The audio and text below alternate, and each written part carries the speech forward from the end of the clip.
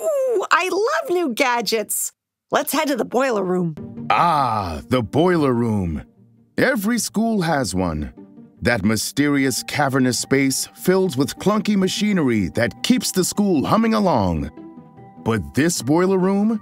It keeps secrets beyond that of an ordinary school. It looks as though Lunch Lady is simply opening the refrigerator door, perhaps readying for the day's lunch rush. But when she fiddles with the temperature control located inside the fridge, a hidden door is revealed. Let's go, Betty.